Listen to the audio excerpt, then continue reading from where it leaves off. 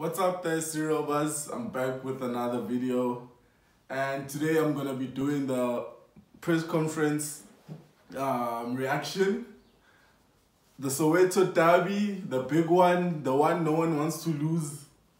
And yeah, I'm gonna talk about what the manager, Jose Riveiro, and he was with Innocent Maela, our captain, at the press conference. And I think I'll start with the conference that Atazwane Mangete Ball, and he was with Keegan Dolly had. Just a few, like 2 questions. I think they asked them 2 questions that were relevant. Don't forget to like and subscribe to the channel and share it with your other Bucks fans and everyone who wants to talk about football. So he was with Keegan Dolly. Atazwane was with Keegan Dolly. And we know that the person who's usually at the press conference usually starts the game. That's how it works in most conferences, in most press conferences. So he was with Keegan Dolly. I think Keegan Dolly is going to be very important in tomorrow's match. And he's one of the players that have shown a spark in that Kaizer Chiefs team. And I think he's gonna take it very seriously tomorrow. He's gonna, because it's a big game. It's a big game in South Africa. It's a big game in Africa. And apparently it's like top 6 derbies in the world. So that's a big thing, man. A lot of people are gonna be watching this game, not just in South Africa, but all around the world. So the first question that I think was relevant was updates, like injury updates, team news, and like Jose does. Atazwane said he doesn't know. I don't understand what's wrong with these managers. Like, how can you say you don't know? But his reply wasn't that bad, because he said he doesn't know today, which was yesterday. The conference was yesterday. He doesn't know today, but hopefully he'll find out tomorrow. So I'm guessing if he knew, he would have replied to that, because they asked him about Kune and Caleb. Bemi Nyama Nyama. They asked him about those 2, and he said he doesn't know. So I'm very, like, that worries me. How are you a manager? You're supposed to be the coach, and you're supposed to know what's happening around your squad. Like, how don't you know? You should keep tabs on your players on a daily basis. It shouldn't be just a once-off thing or just a thing that happens before the game. You should be up to date with your squad. That's what I think. And then another question that was posed to him was that he's said before that Kaizer Chiefs needs divine intervention to win games or to score goals. I forgot which one is which, but yeah. He said, so they asked him, do you still think that Kaizer Chiefs needs divine intervention? Well, if you ask me, I'd say I do. But he said, well, they don't need luck. They just need prayer.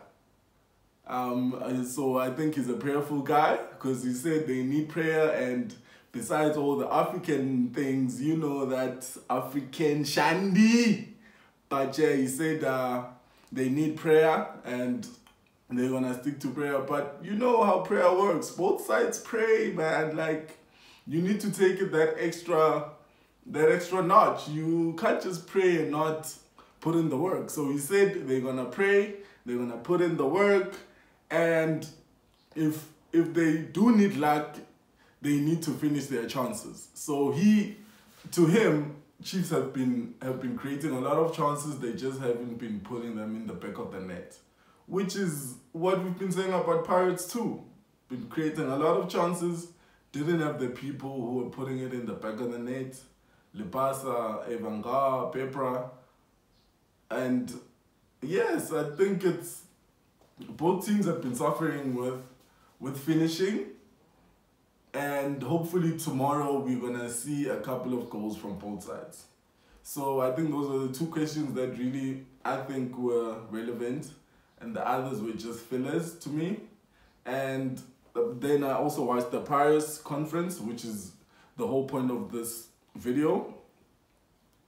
Yes, Jose Riveiro was with Innocent Maela on the stage, And first question that I think, it was actually the first question. First question was asked was, does he like how the team is shaping up? Because he said he needs to see how the team is shaping up. So he said that he does. The team has been more competitive lately. They've been improving as a team, as a squad, and he thinks that the team is shaping up in a way that he would like to see it in the near future. So that's the answer he gave to that question. Next question was, he doesn't like dwelling on individuals, but then Pirates have been relying on Saleng lately to give us that extra edge. And he said that no, Saleng has obviously been playing well, but he's been playing well because he has a good structure around him. He has good players around him. He's not the only one playing well. And I was like, yeah, that's a very good answer. You can't have, Saleng hasn't been the only one playing good in that squad. Like we have been, he's putting in the performance, but he's not the only one putting in the performances rather. So very good question, simple question, and a simple answer. And then he was also asked about past derbies, what he thinks, and he said, like he said before, they're not playing in the past. The past had previous technical teams, previous coaches, that like different players, different coaches, that different players, different coaches. So it's gonna be a totally different ball game tomorrow, because a lot has changed. The run that Chiefs has had in the past or near past has been under other restrictions. We know that it was under COVID, the games were under COVID, and the crowds were not there. This is the first like Soweto derby that's gonna be playing in front of a sold out stadium, F&B, and it's gonna be lovely, man. I know the stadium's gonna be bumping, and I have a lot of friends who are going there, and obviously you guys are going there, and it's gonna be a beautiful game. And he was also asked, another question that I like, he was asked about the vibe, the atmosphere at the stadium. So he said, in South Africa, the stadiums are a party. Like, yeah, it's an occasion. Every game is an occasion. The fans come out and they sing their hearts out, they support the team, and yes, it's a party and it's very loud. So he said that sometimes it becomes so loud that he can't even communicate with the players. And I think that's a good thing. We don't want a timid crowd. We want a crowd that's engaging with the players. You know how we do it in South Africa with Gonga Mibalo and the paintings on the faces and the braids and everything, man. It's beautiful. And the helmet, and the helmets. So like it's beautiful. Like South Africa has a whole vibe to it. And then another question was asked about, and they also posed these questions to Maela. He gave a beautiful answer. So he was asked about the good defense that Pirates has had and the bad defense like that Chiefs has had. They've been leaking goals, unlike Pirates. So Maela basically said, we defend from the front, the attackers put in the work, midfielders put in the work. That makes it easier for us at the back. Maela saying that it makes it easier for them to also do their job. So it's a team effort. It's not only them who are getting those clean sheets.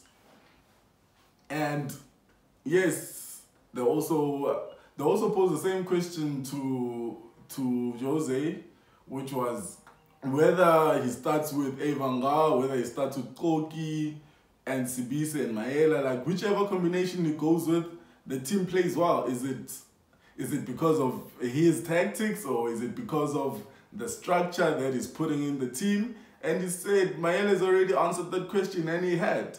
It's a team effort. Like defending starts from the front, and they defend as a team. Like they're able to keep compact, and yes, man, like the defensive structure is very good at Pirates. I'm loving it, and we're not conceding as much. And then another good questions, like I feel like they were ready for Pirates. The journalists were ready to ask Jose all these questions, because they asked him about the project that he has at Pirates. Like, how far along is it? Does he think it's gonna take 2 years? Does he think it's gonna take 3 years? And how far has he gone in that project while he's been there? And he basically didn't answer this. He swerved and wiggled around the question. I didn't hear an answer. He just said they're progressing, they're improving, they're on their way to their targets. And I didn't think there was an answer. And you know what bores me? Like, I've said this in the Premiership chats before. Like, they're asking him about injuries. And he says he's not the person to ask about injuries. If it's not Butuena, so Butabani. Like, you're supposed to know. You're supposed to know what's happening in the squad, Jose. It's annoying. It's annoying, really. Like, how can you know? How can you not know? And if you don't know, why don't you ask? Like, why don't you ask the medical team who's struggling with an injury? Because it could be a niggle. Some players, we know, they play with injuries. Like most footballers, most of us have played soccer before. You want to play, and even normally, you want to play, you want to get on the pitch, you want to show your teammates that you're willing to put your body on the line. But the manager should know, the coach should know who's fully fit, who's 90% fit, who's 50% there. Like, you need to keep track on what's happening in your squad, Jose. Like, you are supposed to give us the updates. If you don't give us the updates, there's no way we're gonna know. Journalists they can't ask Innocent Mayela who's injured. So who do we ask? I feel like the next press conference, a journalist should ask him. So you're saying you don't know what's happening with the injuries. So if we don't ask you, who should we ask? Who do we send the email to? Who should come to the press conference? You are the person who's supposed to tell us.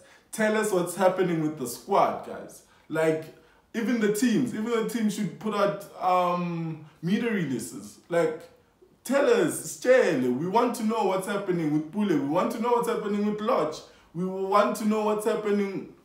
We obviously saw that Mahopa's back. Like, we want to know how far along the injuries are and who's carrying an injury and what's happening. You need to start answering these questions. Stop telling us that you're not the person to ask, Jose. Like, stop that. I feel like he needs to stop that. He needs to stop that. And